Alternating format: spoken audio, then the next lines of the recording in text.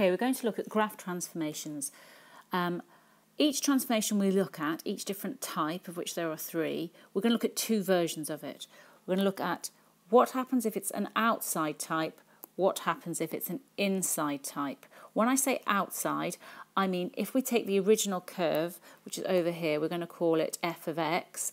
If what happens to f of x is outside of the description f of x, then it only affects the y coordinates, and if what's happening is written inside the brackets next to the x, it's inside next to the x, then it's only going to affect the x coordinates. Let's start off with outside type.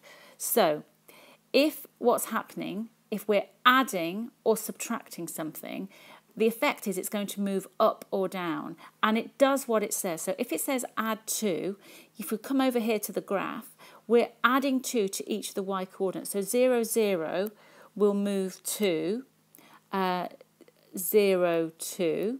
2 minus 3 will move to 2 minus 1.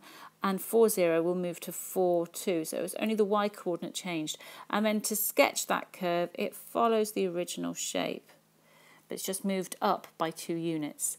So on our notes over here, 2 minus 3 moves to 2 minus 1. If it's subtracting 2, well, it's going to move down by 2 units. So each coordinate, because that we're kind of looking at it by following the pattern of these coordinates. So 0, 0 goes to 0, 2. 2 minus 3 goes to, I'm just going to relabel that label there. That's going to call that minus 5. 2 minus 3 goes to 2 minus 5. That should actually say minus 10 there. And 4, 0 goes to 4 minus 2, right? So it's going to look something like that.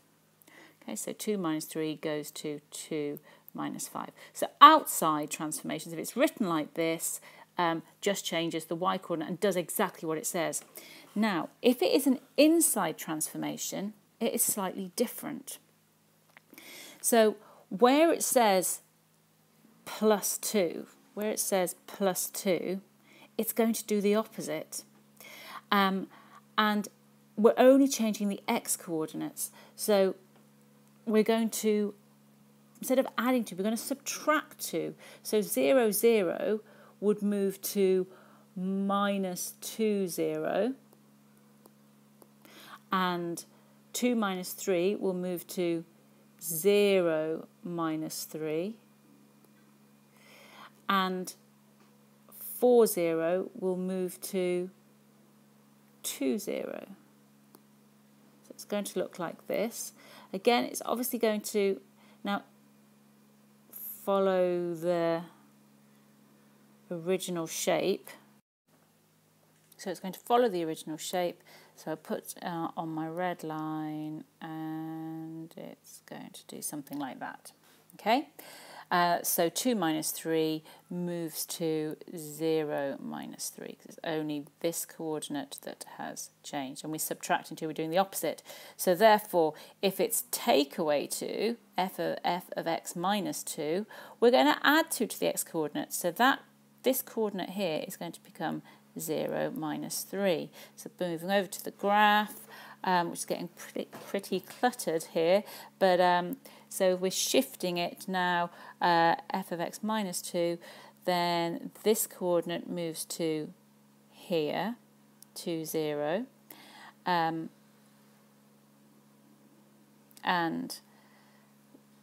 sorry, I'm taking the wrong coordinate. This one, so we're going back to the black original, the black one, this goes to 2, 0, and this one here goes to 4 minus 3, which is here, and this one goes to 6, 0, let's say that's somewhere here. So then we have this, okay?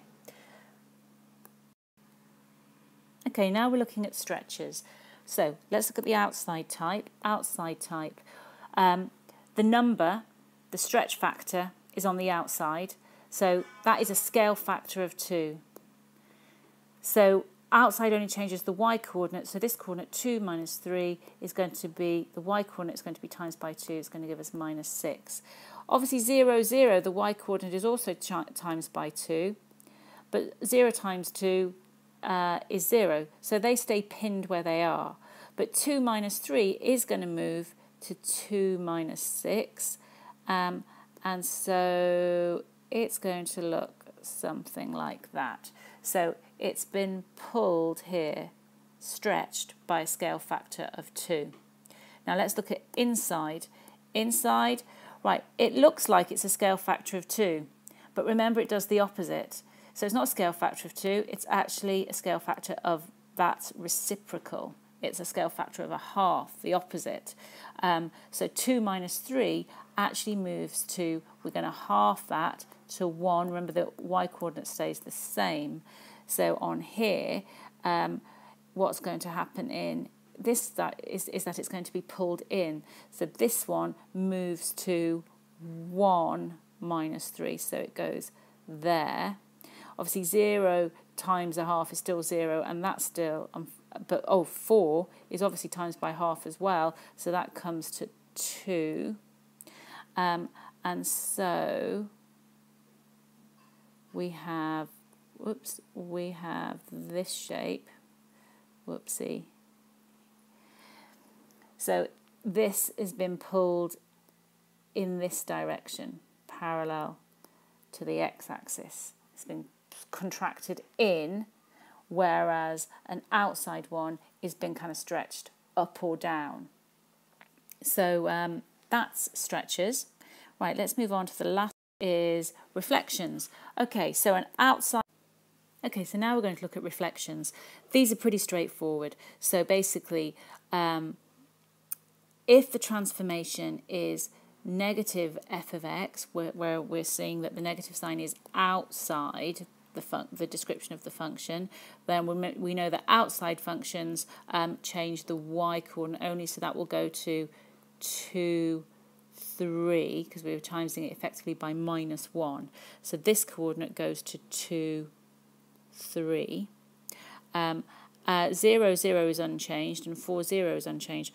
But it is, as you can see, it is a reflection in this axis, which is the x-axis.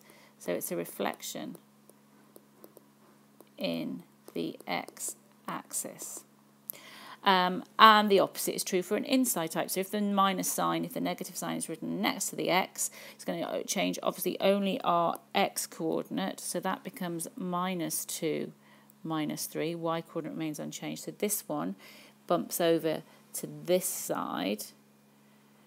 And this one, 4, 0, bumps over to minus 4, 0. 0, 0 remains unchanged. And this is going to be a reflection in the y-axis. So what we see happening is,